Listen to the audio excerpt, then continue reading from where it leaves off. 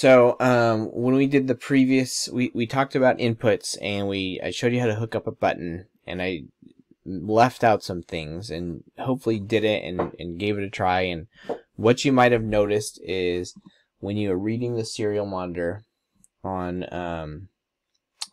the Arduino create, it should have looked like the value that you were reading from the button was reading as if it was pressed, even when it wasn't, or at least would kind of like temporarily read that it was pressed and then change. And the reason why is you could think of it like when you build up a charge. Okay, so when something builds up a charge, that charge stays there until you give it a path to leave. And so if you press a button, so if I connect this pin to 5 volts and I press the button to make that connection, when I'm done with that connection, unless I give a place for the built-up charge here, a path to go and to drain essentially, and to return to the ground level, it's going to stay there, and it's going to continue to measure at that level. And so when you press this button, it says 5 and it'll stay 5, and then might randomly drop back down to 0. Okay, that's not really a behavior that we want, and I've got it coded here, and the simulation doesn't quite simulate it well. It just shows up as if it was always being pressed. So I have gone ahead and written some code here so we can see this.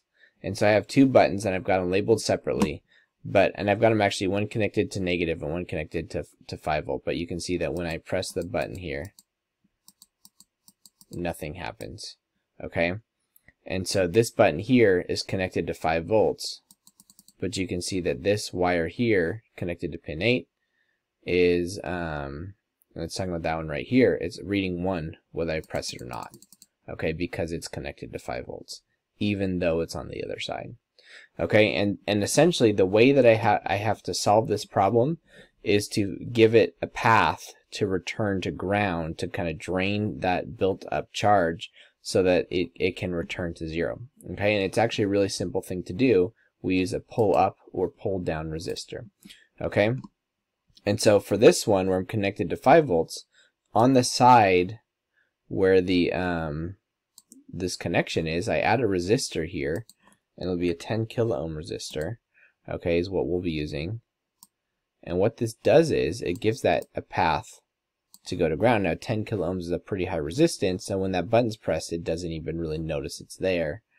But in the meantime, it can again allow that voltage to kind of be released. And so this one, I'm going to do the opposite. I'm going to pull this one up to 5 volts when the button's not pressed. Okay, so here we have a pull down resistor. So when this button's not pressed, we're pulling the voltage down to 0. We have a pull up resistor here, so that when this button is not pressed, it's pulling the voltage up to 5. And so if I look at my code here, I run that code, and you can see these values flip.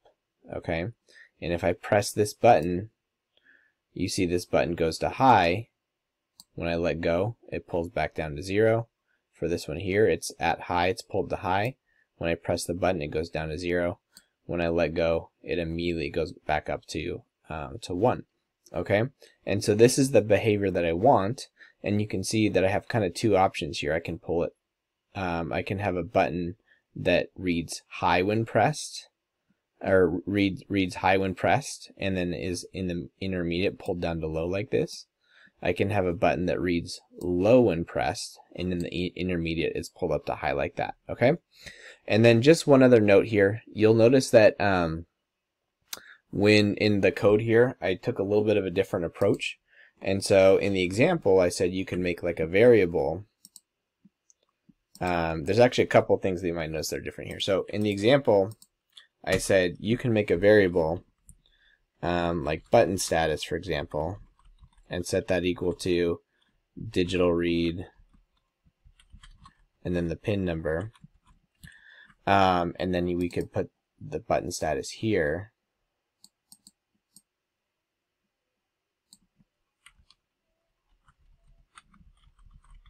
Like that. But to kind of save some space and to make things just a little more efficient, I can really just take this and I can just put it right here, because what happens is this function returns the value that it gets from reading that, and it's going to just replace whatever the function is, it's going to replace it with that value. So if this function is reading high, it's going to replace it like that. If it's reading low, it's just going to replace it like that. Okay, and so this is another way to do it. You don't have to do it this way. I can see why this way might be a little bit more confusing, but this is like, it makes the code a little bit more condensed, but it is a trade-off in making it less readable or understandable potentially.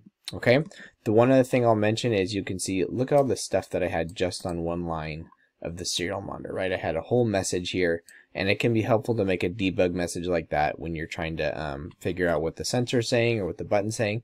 And so the way I did that is I just have a serial print. I actually have 4 serial prints, but only one of them has the LN, which registers the new line and sends it down to the next line.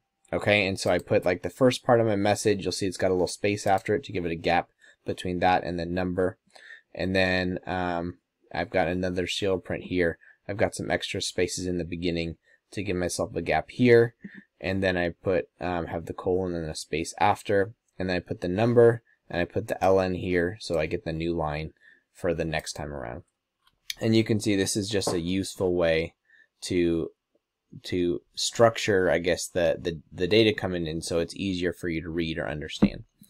Okay, so go ahead and try this out. Try wiring that button with a pull down or a pull up. Really, the pull down, I think, probably is what you want to try. And